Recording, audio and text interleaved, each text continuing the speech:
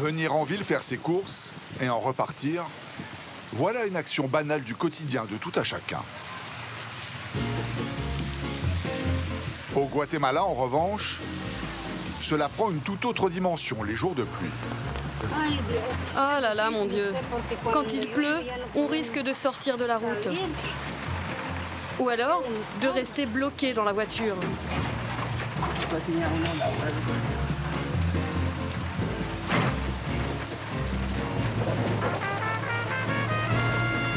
Le village de Marta et Alberto se trouve à 30 km. C'est peu et long à la fois, surtout le bras en l'air.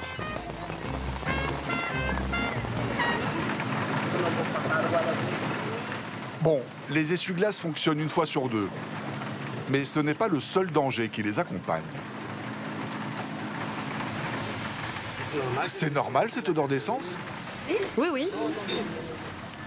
C'est le moteur qui fuit un peu. Il y a de l'essence qui coule à l'intérieur. Moi, j'adore sentir l'essence. Alberto est au moins rassuré sur un point. Avec la pluie, aucun risque de départ de feu. Le carburant se dilue. En revanche, les troncs d'eau l'inquiètent fortement. Il y a 15 jours, la rivière a submergé le pont.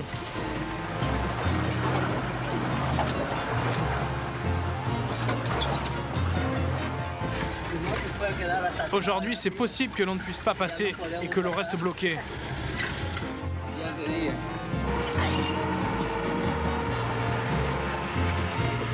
Sur les pistes du Guatemala, il n'est pas rare de voir des hommes se lancer dans une étrange chorégraphie.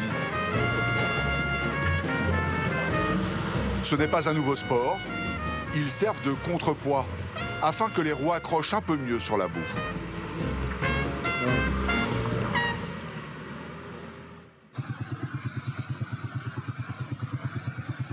Ce bus est en mauvaise posture. Il a chauffé ses freins à blanc.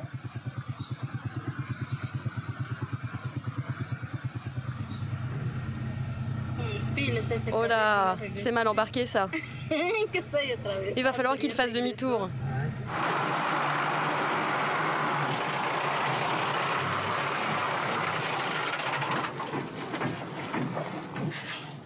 Ce sont les bus qui abîment la piste. Ils sont trop lourds. Avec leurs roues, ils créent des ornières. La pente est légère, mais 10 tonnes sur une patinoire, forcément, ça laisse place à quelques frissons.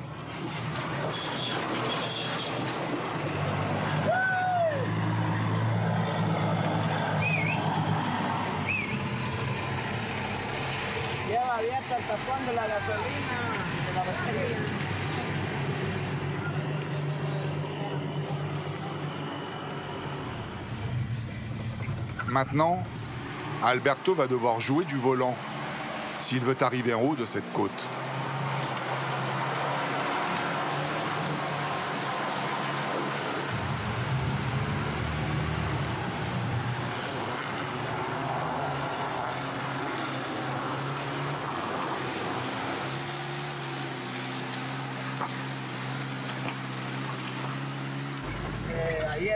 Tu sais, les pneus s'usent beaucoup plus vite ici.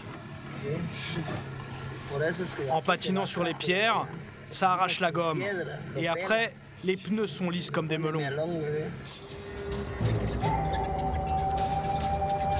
Rien de très rassurant.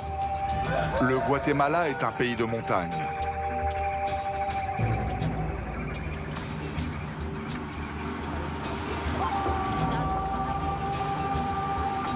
Les ravins sont légion, mais selon Alberto, il y a bien plus à craindre avec la police.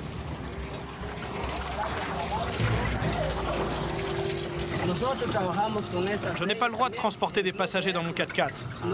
Pour la police, c'est illégal.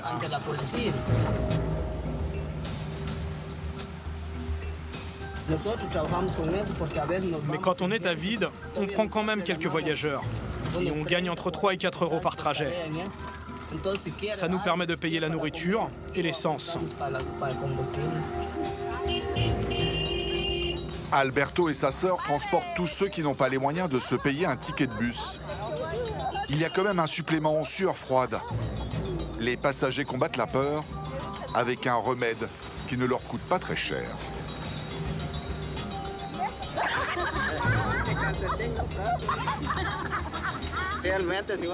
Si on se focalise trop sur l'état de la route, on a peur. Et ça tape sur les nerfs.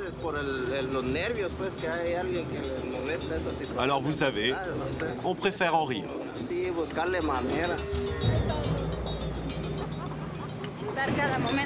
Il faut profiter de chaque moment de la vie, car on ne sait jamais combien de temps on pourra survivre dans ces conditions. Les guatémaltèques ont l'habitude de dire « tranquilo, tranquilo ». Traduction, pas besoin de se presser, on va y arriver. Dans ce pays d'Amérique centrale, il y a une solution à tout. Il n'y a pas de place dans un bus? Pas de problème. Pare-chocs et galeries sont là pour accueillir les voyageurs, à leurs risques et périls.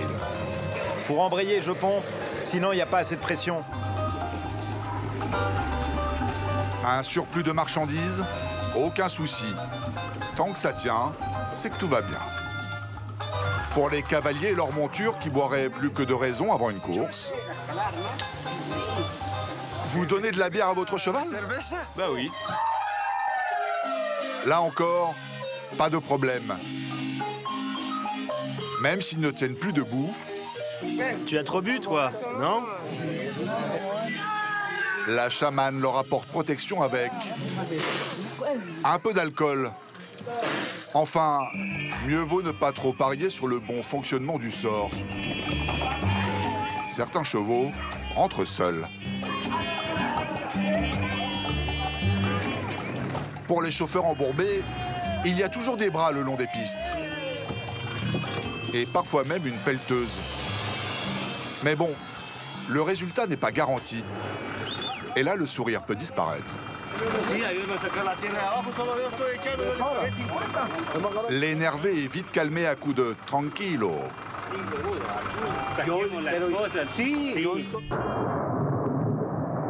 Quand l'un des 3 volcans actifs au Guatemala décide de cracher sa colère sur les villages qui l'entourent, là encore, les guatémaltèques ont la solution. Une offrande à Maximon. Glissez-lui une cigarette et donnez-lui un verre d'alcool.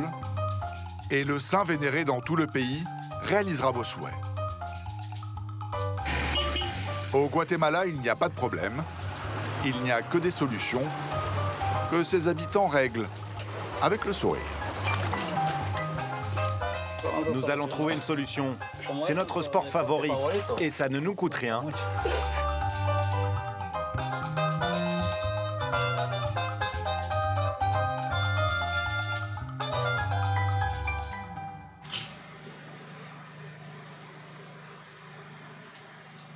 Se rendre d'un point à un autre sans demander protection, c'est un peu comme rouler sans frein, d'après José.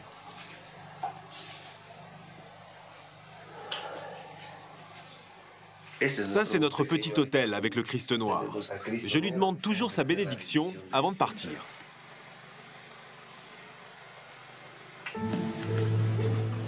Sage précaution, car le retour n'est pas garanti.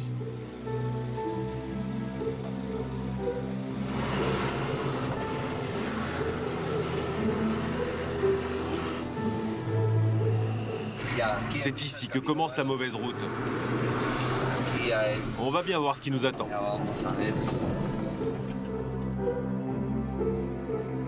José a pris la route dès 3 h du matin. Il part ravitailler l'épicerie d'un petit village situé à 120 km.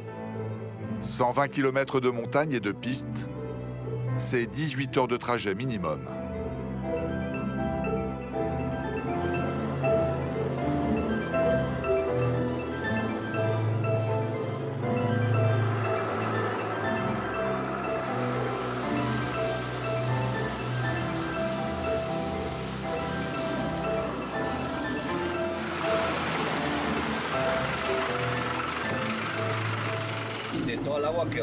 À cause de toute cette eau qui descend, la terre se ramollit.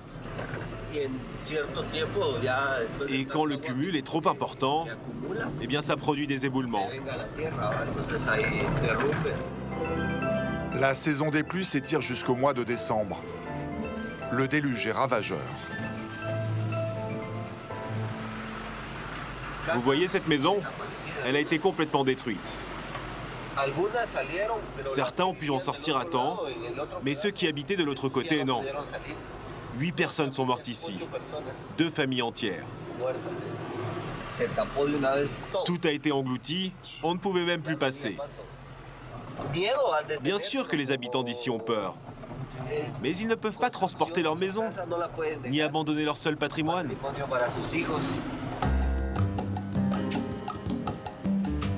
Elle n'emporte pas la parure, mais cette piste est une nationale.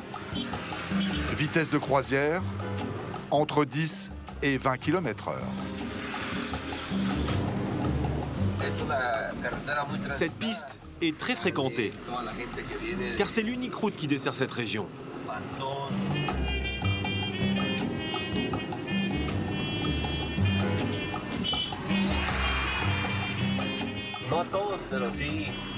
Je connais presque tous les chauffeurs qui passent par ici, parce qu'on a toujours besoin d'aide. Si je m'embourbe, un chauffeur vient m'aider pour m'en sortir. Ensuite, j'attends qu'il puisse passer. Et puis, à son tour, s'il a des problèmes, c'est moi qui l'aide à passer. C'est comme ça ici. Toi, tu m'aides, et moi, je t'aide.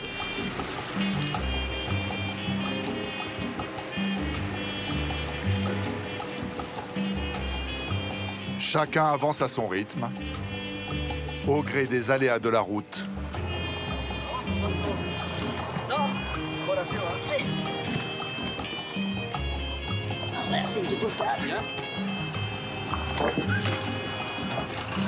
Se dépanner entre chauffeurs est de l'ordre de la bienséance.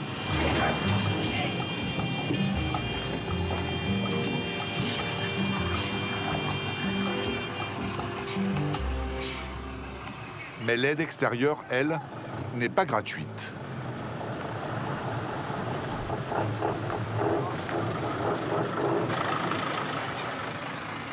Et justement, cet embouteillage annonce que José va devoir mettre la main au portefeuille s'il reste embourbé à cet endroit.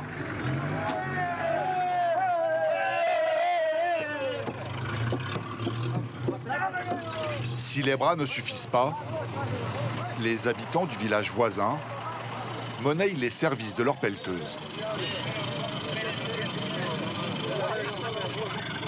Il y a même un superviseur des opérations.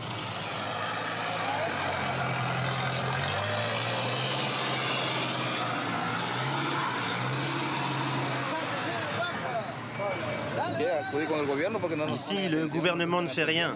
Alors pour arranger la route, on doit nous-mêmes trouver des solutions. Et on le fait avec notre propre argent. Il n'y a pas d'autre moyen.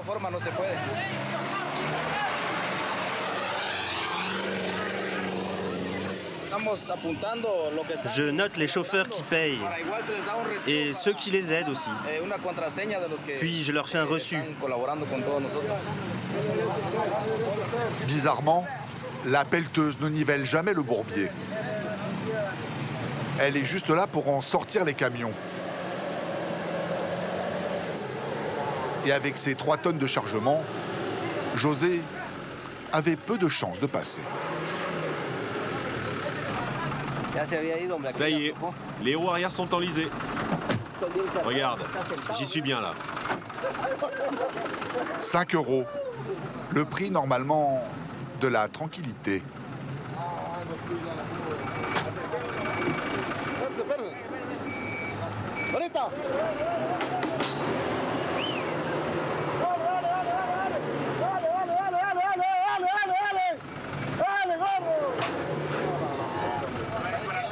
Saca la pala y la piocha mejor, quitémosle, ¿cómo se llama ahí? De ahí no voy a sacar. No, mire, si sentada la Catalina, ¿cómo le voy a dar? Les ennuis ne font que commencer pour José. Sa vie n'est pas un long fleuve tranquille. Enfin, là, c'est un lac. Et au milieu, se dresse la ville de Flores.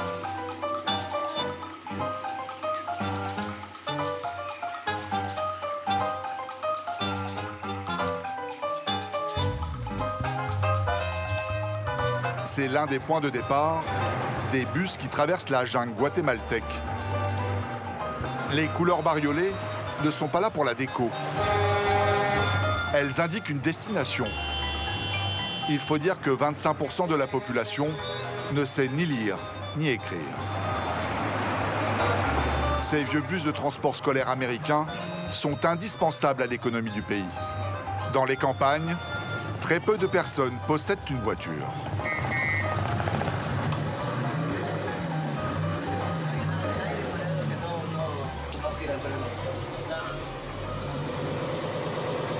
Alors si Rudy n'arrive pas à réparer son engin, il risque de subir la colère des passagers. Hier, un enfant a arraché les câbles électriques.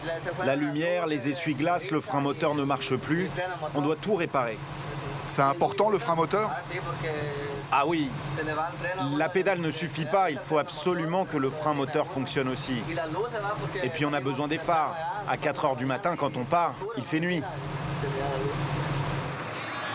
Les habitants surnomment ces bus « chicken bus », car ils s'y entassent comme des poulets en cage.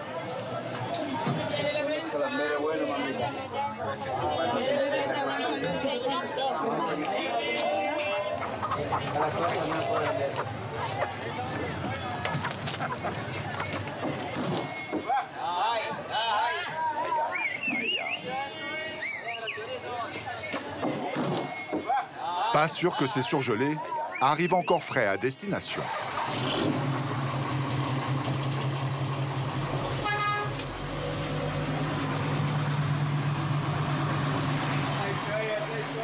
Combien de temps va durer le voyage? Normalement 5 heures. Rudy dessert le village le plus reculé du Guatemala, Carmelita, 80 km au cœur même de la jungle.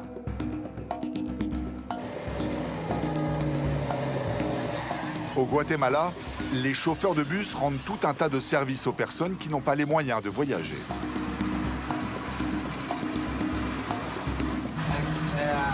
On va d'abord faire le plein d'essence pour le bus.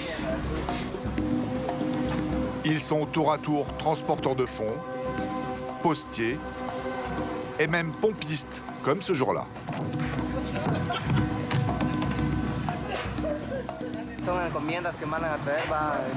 Ce sont des commandes pour la communauté, car il n'y a pas d'électricité chez nous.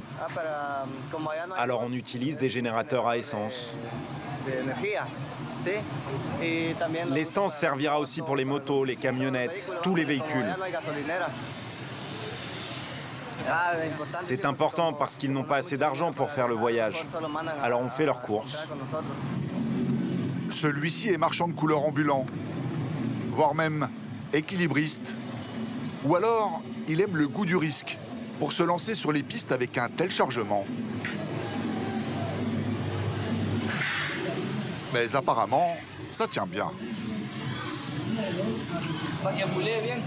On fait ça pour que le réservoir se remplisse bien. Pour en mettre le maximum.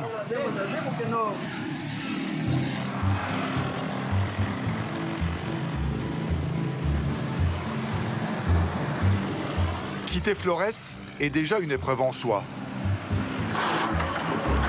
Rudy a des dizaines d'autres commandes à récupérer avant de s'enfoncer dans la jungle.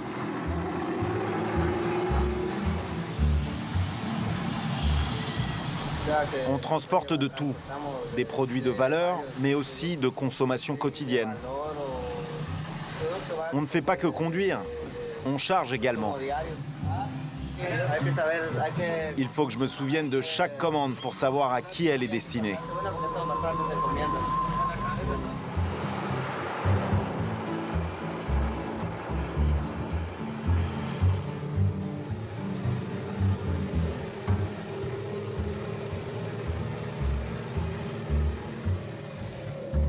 5 € le voyage, ce n'est pas donné. Surtout qu'au Guatemala, le salaire moyen tourne autour de 430 €.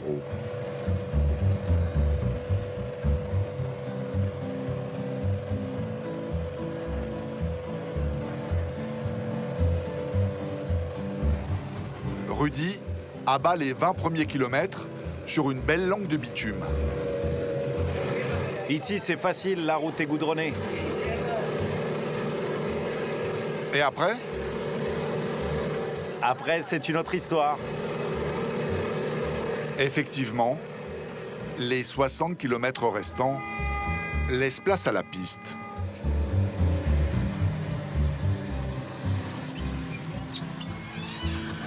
Ça risque de secouer un peu, voire même beaucoup.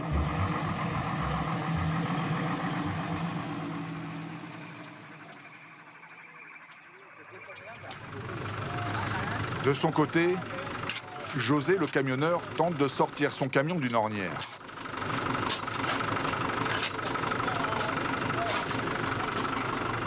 Il a payé 5 € afin que le tractopelle des paysans le tire de ce mauvais pas.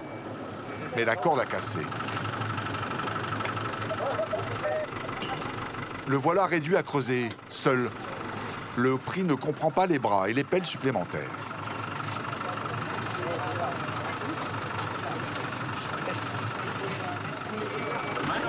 ¿Por qué no mejor lo desconecta? Porque no se controla cuando jala aquel y cuando le da.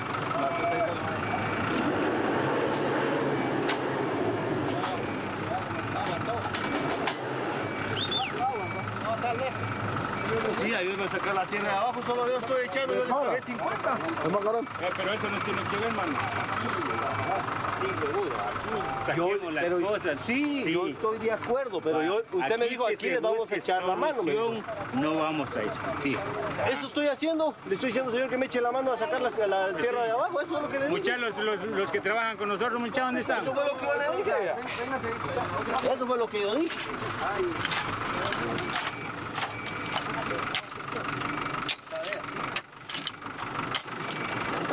Heureusement pour lui, un chauffeur a prêté sa chaîne.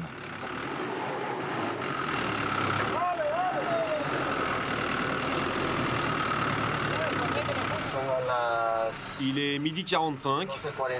Je suis arrivé à 8 h du matin. Ça fait 4h30 que je suis là.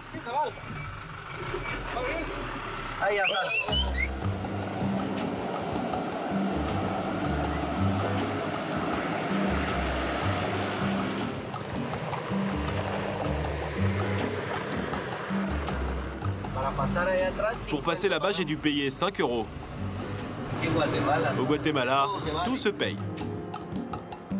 Ça va tenir quelques jours ce qu'ils font, une semaine ou deux. Mais dès qu'il va pleuvoir, il faudra tout recommencer. Et il faudra repayer? Et il faudra que je repaye.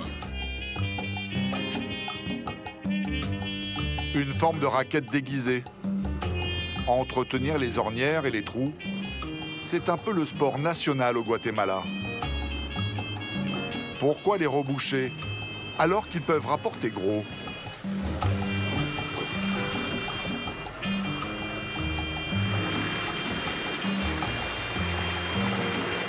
S'improviser cantonnier est une question de survie pour certaines familles.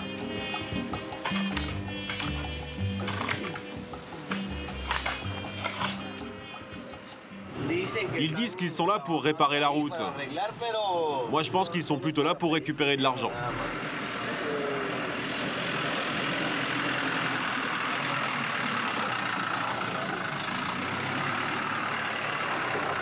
Il vous a donné combien?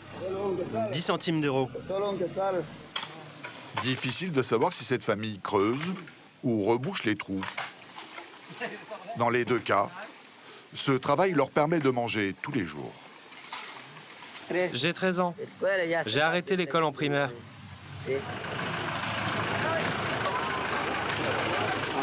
Ça fait 3 ans que je travaille ici.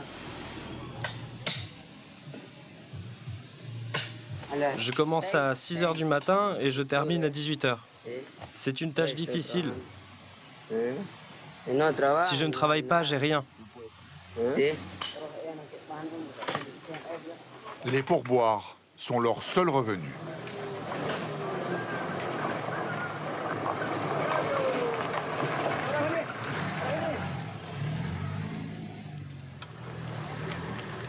Combien? 10 centimes d'euros.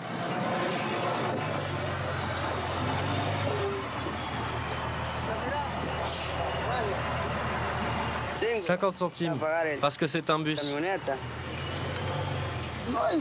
En une journée, on gagne 3 euros, 3,50 €. Et on partage avec mes fils.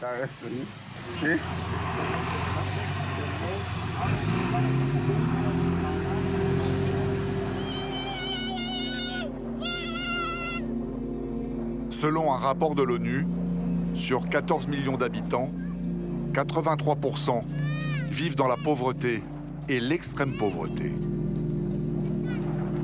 Les premiers touchés sont les descendants des Mayas.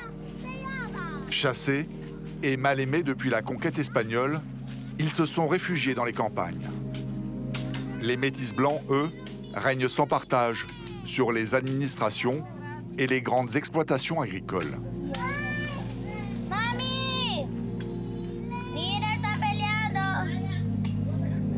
Abandonnée par l'État, l'école n'est souvent pas une priorité pour les Mayas.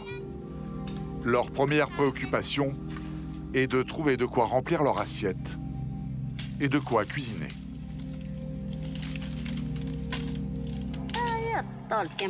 Moi, je coupe du bois depuis toujours. À 10 ans, je venais déjà ici avec ma mère. Quotidiennement, femmes et enfants parcourent la forêt à la recherche de bois de chauffage. Si je fais doucement, je ne me blesse pas. Quand je rentre dans les ronces, c'est dangereux. Et il y a plein d'épines. 3 heures plus tard, chacun a son fagot, même les plus petits. Les enfants travaillent très tôt. Lui, il a commencé à 4 ans. Comme ça lui apprend à aider à la maison.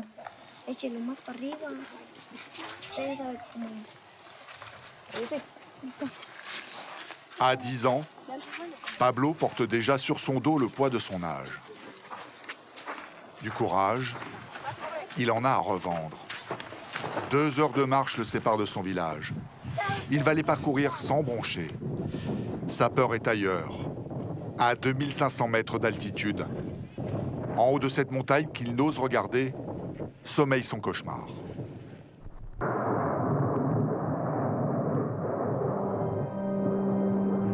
Voici le volcan Pacaya. Un monstre capable de projeter ses cendres à 1500 mètres de hauteur.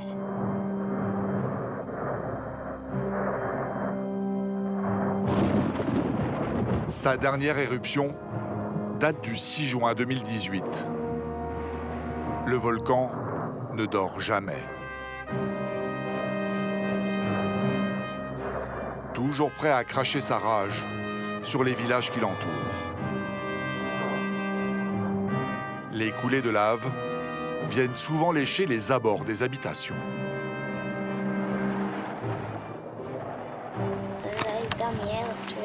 Le volcan, quand il crache de la lave, il me fait peur. Elle vient jusque là, tout près de nous. Ça fait très peur.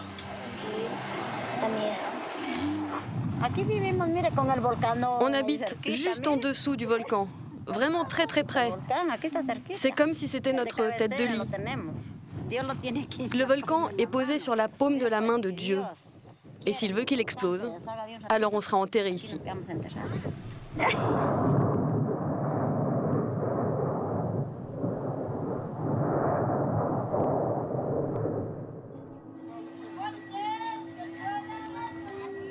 Pour apaiser la colère du volcan, certains se tournent vers l'église.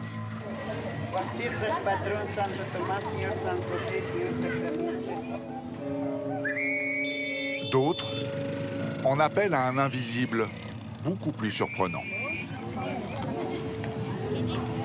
Martha est chamane. Elle se rend au marché récupérer les ingrédients nécessaires à ses incantations.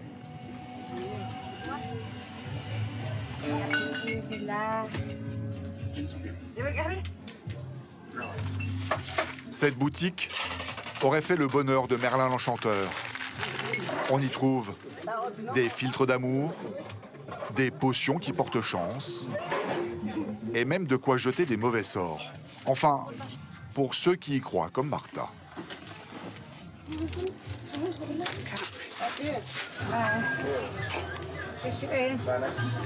La chamane facture ses sortilèges en fonction des revenus de chacun.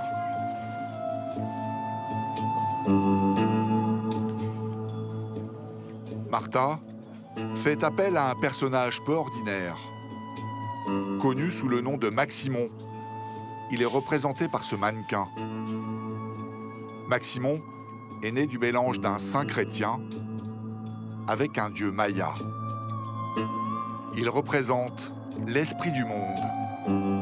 Il règle vos problèmes à condition de lui offrir cigarettes et alcool. Mais attention, rien à voir avec du folklore local. Il est vénéré dans tout le Guatemala. Je présente à Maximon les personnes et les offrandes.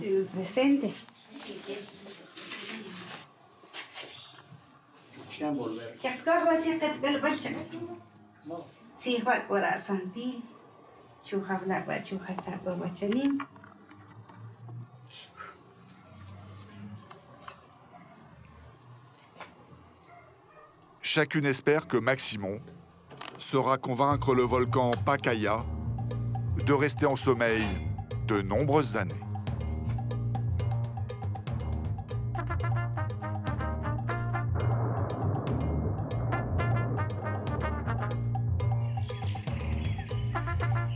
Le bus de Rudy avance bon an mal an dans la chaleur moite de la jungle.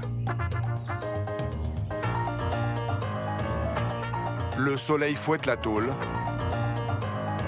Il fait 35 degrés dans la cabine.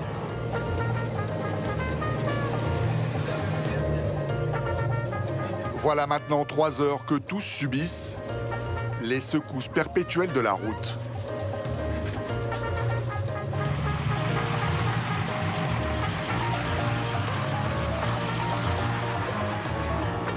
Rudy, lui, tangue dans son bus toute l'année, sans aucun repos. Je travaille tous les jours de la semaine, le samedi et le dimanche aussi. Je ne me repose jamais. Je m'arrête 2 jours pour le Nouvel An et 2 jours pour la Semaine Sainte. Ça me fait 4 jours de vacances par an.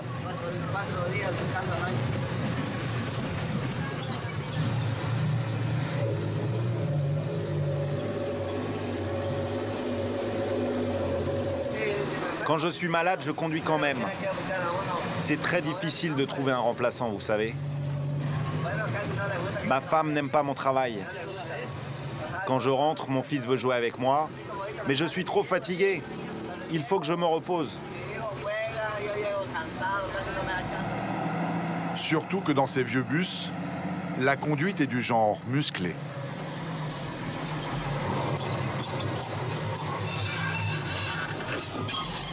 Pour embrayer, je pompe, parce que sinon, il n'y a pas assez de pression. Et pour pomper, il pompe. Rudy doit constamment débrayer pour ralentir, repasser une vitesse, accélérer et ralentir encore et encore. Son bus est vite à bout de souffle. Les freins chauffent vite, alors j'utilise le frein moteur.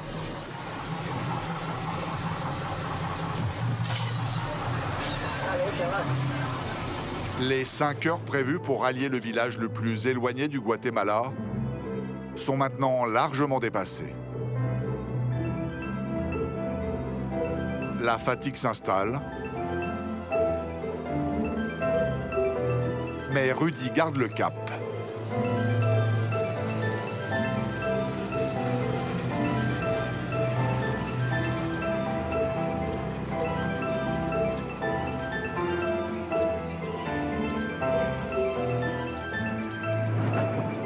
Dans les villages perdus de la jungle, la vie s'écoule lentement.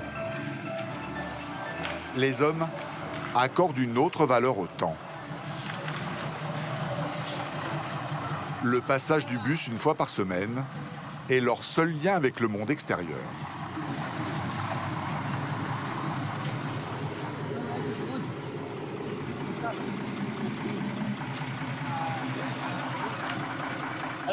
Ces tôles, c'est pour terminer ma maison là-bas.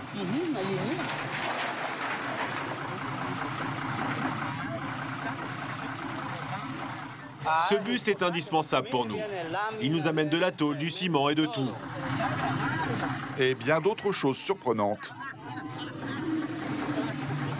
À part les marchandises, personne ne descend se dégourdir les jambes. Pas de temps à perdre. Chacun veut rentrer chez soi au plus vite. La grogne monte contre ce gouvernement qui ne fait rien pour améliorer leur vie.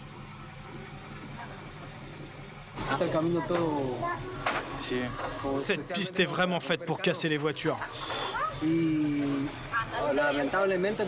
Malheureusement, personne n'entretient la route. On pensait qu'il y aurait des travaux, mais toujours rien. La route empire et les voyages sont de plus en plus fatigants.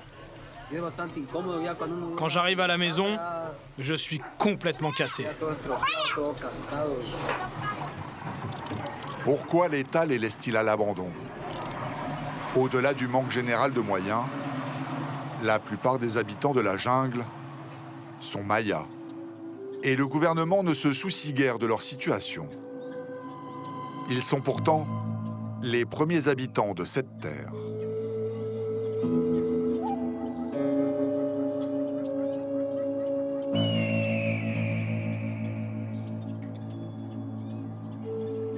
Les vestiges de leur puissance se trouvent par centaines dans le pays.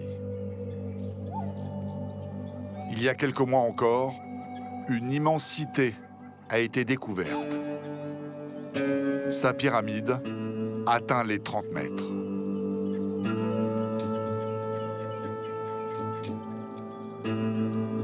Le village de Todos Santos fête chaque année à la Toussaint d'une manière complètement folle la révolte contre l'envahisseur espagnol.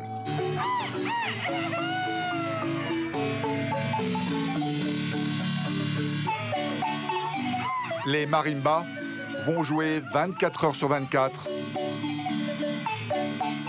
Comme les cuisines, elles tournent à plein régime pendant 2 jours.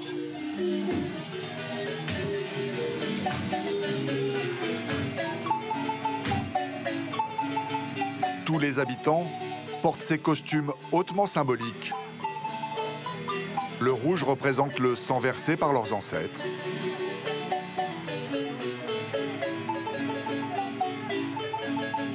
Et le bleu et le blanc des chemises évoquent les esprits présents dans le ciel. Tous les tailleurs de Todos Santos sont à l'œuvre et ils ne savent plus où donner de la tête.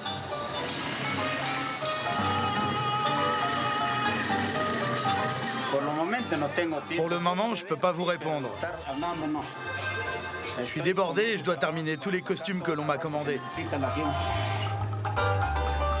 Il y a tellement de costumes à tailler que beaucoup d'habitants s'improvisent couturiers.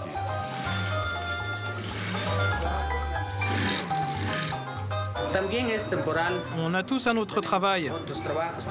Mais pendant la fête, c'est une bonne manière de se faire un peu d'argent. Les plus courageux, et ils ne sont pas nombreux, embarquent sur cette grande roue, bricolée par un petit surdoué de la clé à molette.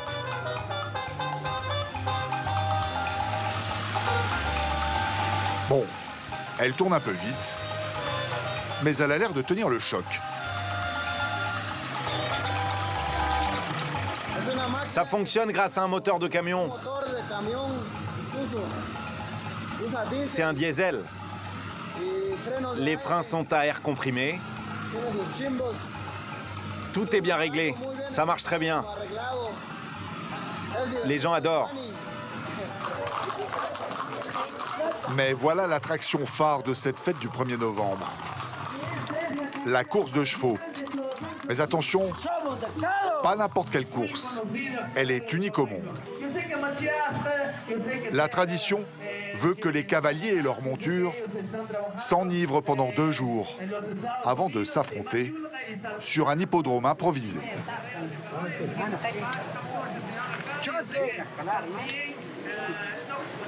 Vous donnez de la bière à votre cheval?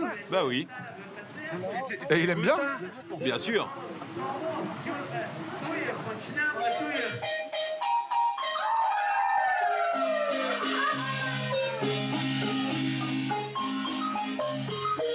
L'alcool, la danse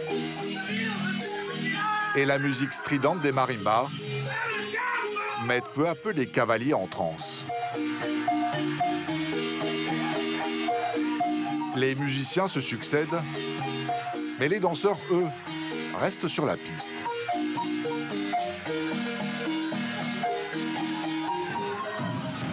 Le feu d'artifice ne marque pas la fin de la soirée, bien au contraire. Le lendemain matin, les joueurs sont toujours là. Quant aux cavaliers, ils sont, comment dire, en piteux état. Pas sûr qu'ils soient d'attaque pour la grande course.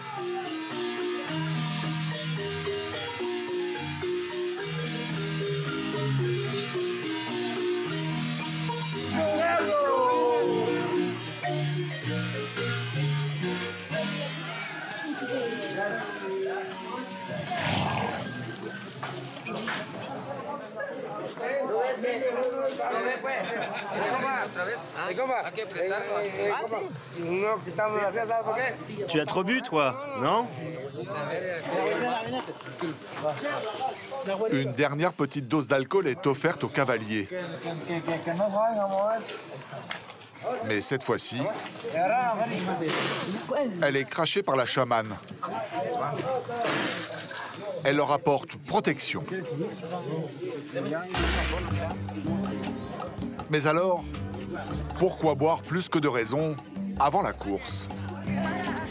Selon une des nombreuses versions de la légende, un ivrogne du village aurait dérobé le cheval d'un conquistador et, rendu téméraire par l'alcool, il aurait nargué les Espagnols en galopant autour de la ville pendant plusieurs heures.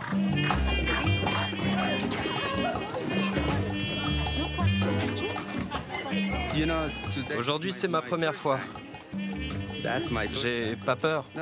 Enfin, si, un peu. Aujourd'hui encore, la chevauchée consiste à tenir 8 heures durant, en multipliant les allers-retours sur 200 mètres. La course fait 2 morts chaque année. Mais selon les habitants de Todos Santos, c'est synonyme de récolte abondante. Exceptionnellement cette année, il n'y a eu que des blessés.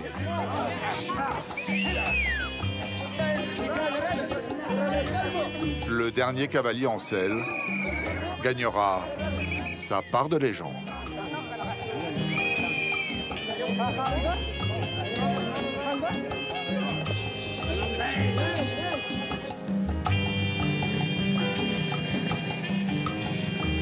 Sur la piste, il y en a un autre qui est saoul. Mais contrairement aux habitants de Todos Santos, José est saoul de fatigue.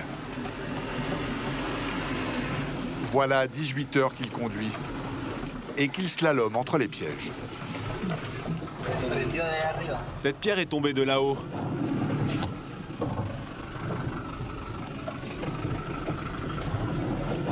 Elle est très grosse. Le dernier rocher tombé a emporté la remorque de ce camion. Une faute d'inattention et José se retrouve dans un ravin ou dans le même pétrin que ce camion. Le chauffeur a foncé dans un trou qui a cassé net son essieu arrière. Ils m'ont appelé dans la nuit et je suis venu très tôt ce matin. On va trouver une solution. C'est notre sport favori et ça ne coûte rien. La bonne humeur ne fait pas tout. Ils sont quand même restés bloqués 2 jours au milieu de la piste.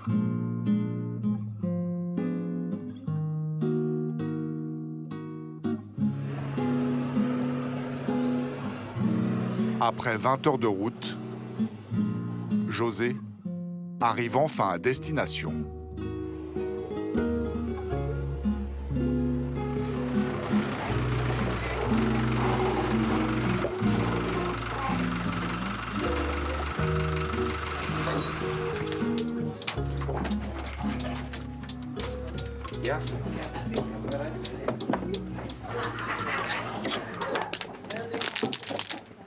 Si je ne venais pas approvisionner l'épicerie, la communauté n'aurait rien à manger. Et puis surtout, quelqu'un prendrait ma place et je ne gagnerais pas d'argent.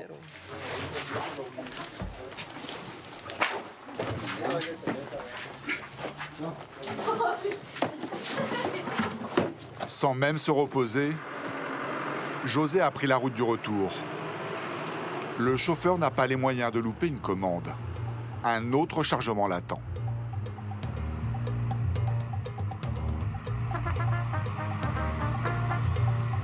Dans la jungle, Rudy lui aussi lutte contre la fatigue.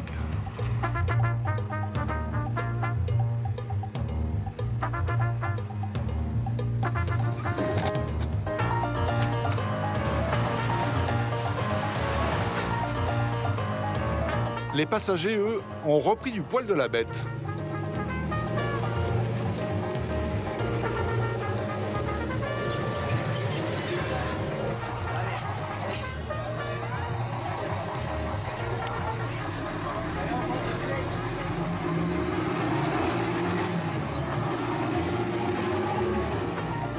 Le chauffeur tient le volant depuis maintenant 7 heures. C'est 2 de plus que prévu. Seulement dans la jungle, les heures comptent double. Alors maintenant, quand il le peut, les livraisons s'enchaînent, sans même stopper le bus.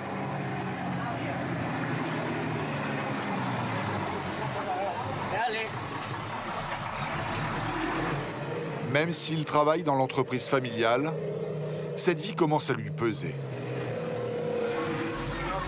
Un jour, peut-être, mon père vendra son bus. À moins que je trouve un meilleur travail.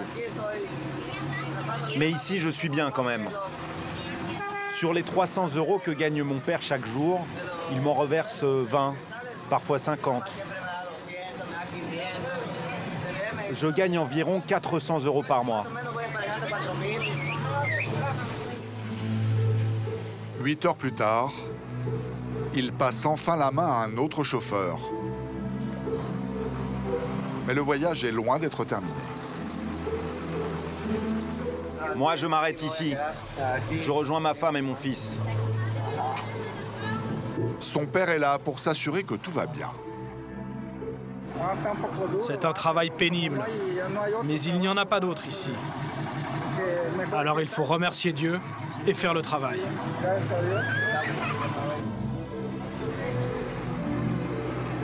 Le frère de Rudy s'est glissé à la place du chauffeur. Et pourtant, Julio n'a que 17 ans.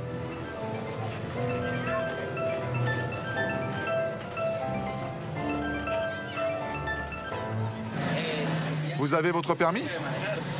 Non, pas encore. Je conduis, mais je n'ai pas encore le permis. Au début, ça me faisait un peu peur de rouler sur cette piste. Mais maintenant, j'ai l'habitude.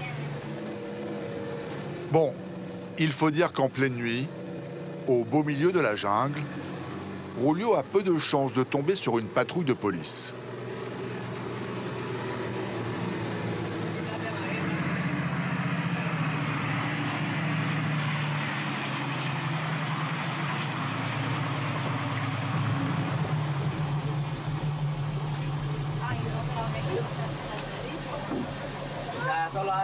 Voilà, on est arrivé. Je vais me garer là-bas et je vais dormir dans le bus. Demain, je commence tôt. Je me lève à 4 heures. Je me lave, je m'habille, je vérifie le moteur et les roues. Et puis, je pars à 4h30. Et demain, ce sera pareil. Le bus aura mis 10 heures pour parcourir seulement 80 km. Quelle que soit la galère ou les ennuis, les guatémaltèques ne se découragent pas. Leur secret, ne jamais s'énerver. Et comme ils disent, tranquilo, il y a une solution à tout.